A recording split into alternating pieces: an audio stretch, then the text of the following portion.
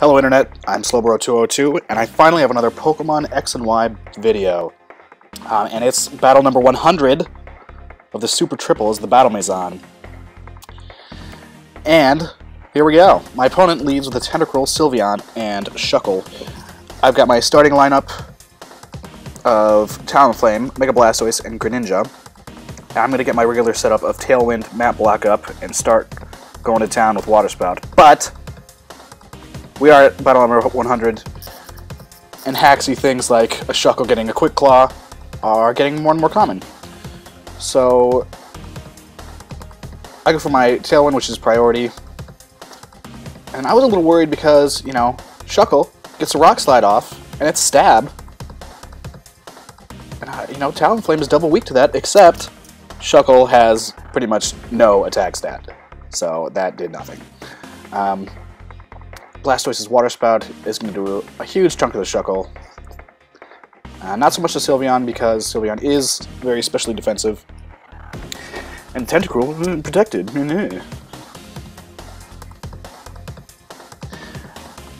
So my strategy here is, if you haven't seen the old videos, set up Tailwind with Talonflame to get the speed boost off on everyone. Map Block with Greninja to save Blastoise that first turn, while Blastoise can start using Water Spout with full HP, which does a ton of damage. Obviously not Tentacruel, because it's a special wall and a water type, so womp. But most other things don't fare too well against it.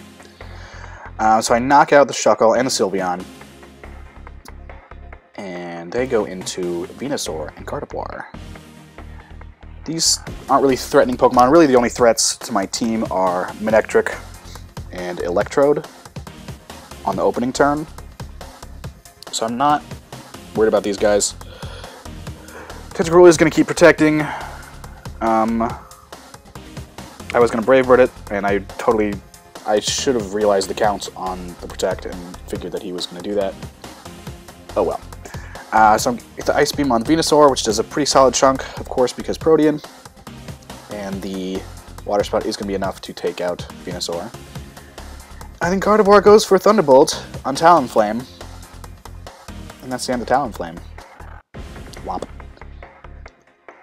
So, I'm going to go into Togekiss here.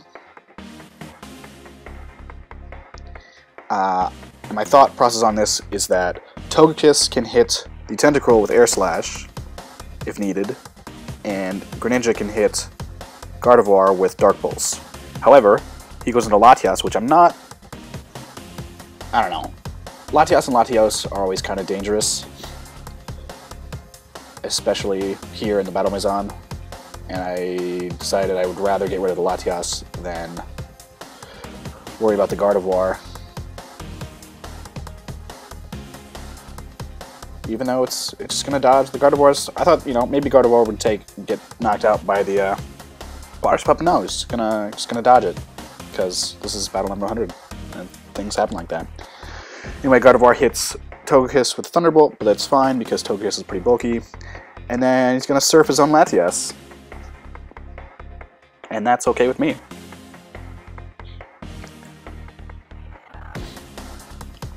So now my Tailwind is gone, and I'm going to go into Garchomp, because Garchomp is nice and fast. And try to get rid of this Tentacruel. I don't remember Garchomp's base speed, but I was fairly certain Garchomp would outspeed Tentacruel. Protect on the Blastoise, just in case, and not take Earthquake damage. The Air Slash is going to connect with Gardevoir, which is nice. And now, Tentacruel gets hit by the Earthquake. And Ace Trainer Bunny is defeated. So there we have it. And now, we're going to go talk to this little girl. Okay, come back here. Oh my god, you won 100 times in a row? That's so cool! Now I have a Landslide Berry. Maybe I will win 200 in a row next. So thank you for watching. Be sure to comment and subscribe, and leave a like, as it helps me reach new viewers. And I'll see you next time.